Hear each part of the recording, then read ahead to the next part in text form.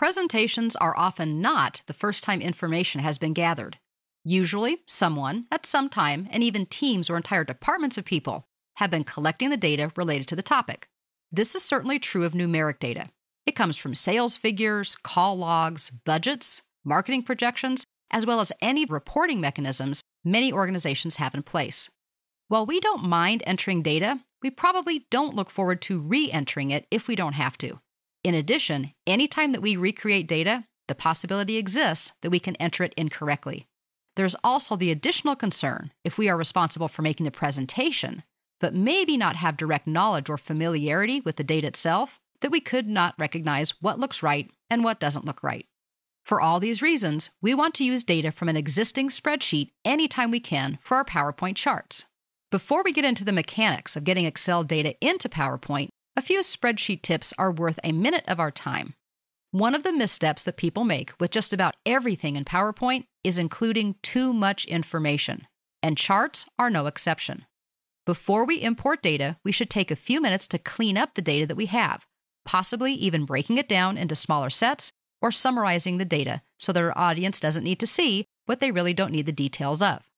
We have some data already in a worksheet. I already have it open, so I'm going to switch to it very quickly. You can find it in your Chapter 10 Working Files folder. It's called Niagara Revenues, and it, of course, is an Excel worksheet. We want to show revenues from tourism in the Niagara Falls area for the last 3 years. So when we look at the data, we actually have the last 3 years entered. We also have information for some years prior to that. So we have a total of 6 years data. But remember, the focus for this presentation is really just the last 3 years. So what do we do with the rest of the information? Well, we could just get rid of it, but part of our presentation is also showing over time what the revenues are. So instead of just getting rid of it, we've created an average column. This simply averages the values from 2008, 2009, and 2010 and puts them all into a single column instead of 3. That's going to simplify our data and let us focus on the data that's important while still being able to refer to the prior year's data.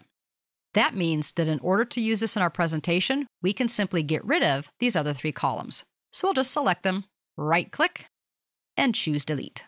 Now we're ready to use this data in our PowerPoint chart. So we're going to switch back to our presentation, make sure that we are on the appropriate slide, and then we're going to insert a chart. We can do that in any variety of ways. We're going to go ahead and change the layout to make it just a title-only slide. And then we'll go ahead and choose Insert and select Chart from the Illustrations group. We'll double-click on a clustered column chart and wait for the little data sheet to show up, which it does at the bottom of the screen. I'm just going to move this up so we can see it a little bit easier. Now we need to get the Excel data into PowerPoint. Believe it or not, with all of the automation and integration of our software, we do this by copying and pasting it. So let's go ahead and bounce back to our original worksheet, select our data, and I'm going to use Control-C to make a copy. You can copy it any way that works for you. Then we'll switch back to PowerPoint, click in cell A1 of our data sheet, and I'm going to press Control-V as in Victor to paste. What we've done is just fine, especially if we want to capture this data at this moment in time. But if we know that somebody may be editing that Excel spreadsheet, and we always want to make sure that our chart in PowerPoint is as up-to-date as Excel is, then we want to do something a little bit different.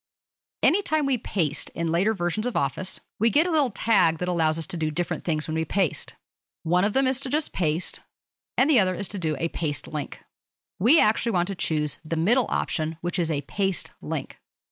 Remember, the difference is simply, are we pasting the information that will then be completely separate from the original Excel spreadsheet, or do we want to keep a link in place so that if somebody updates Excel, the next time we open this presentation, we'll be prompted to update our chart as well.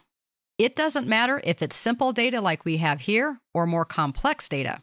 Once we get it copied and then pasted into PowerPoint, once it's pasted in, either as a direct paste or a link, we can manipulate the chart itself in the same way we would if we had typed the data into the embedded chart. I think it's fairly easy to see why we want to reuse data if it already exists instead of retyping it.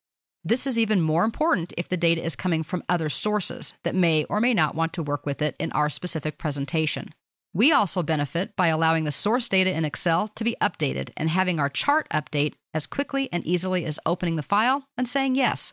without having to re-enter anything by linking the data instead of hard-coding it. All of these ways of using existing Excel data just makes creating charts for presentations easier and ensures the data is more accurate.